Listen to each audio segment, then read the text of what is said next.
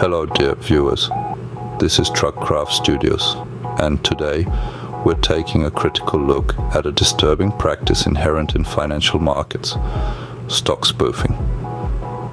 Recently, I found myself wondering why it seems possible for certain stocks to be spoofed for years. What does spoofing even mean? Spoofing refers to the insertion of false trading activities to manipulate the market. Why do regulatory bodies like the SEC and exchanges like NASDAQ allow such practices?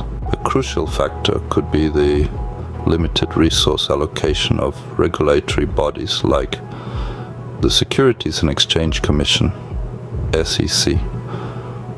Monitoring financial markets is a gargantuan task, and often priorities have to be set. Financial markets are extremely complex, and spoofing can be hard to detect.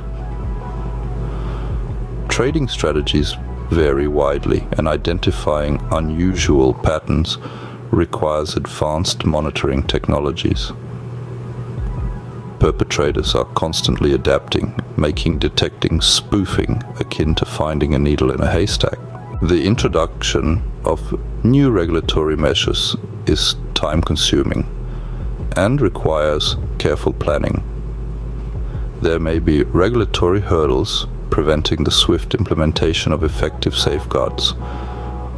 Lack of coordination between regulatory bodies, exchanges, and other relevant parties could lead to enforcement gaps. Collaboration is crucial to effectively combat spoofing. In conclusion, there are various reasons why stock spoofing can persist over years. However, it's essential to emphasize that financial markets and their regulation are constantly evolving. It may require enhanced efforts to curb these practices. If you enjoyed this video or want to learn more about financial regulation, don't forget to subscribe to the channel and hit the bell to stay updated. Also, share your thoughts on this issue in the comments.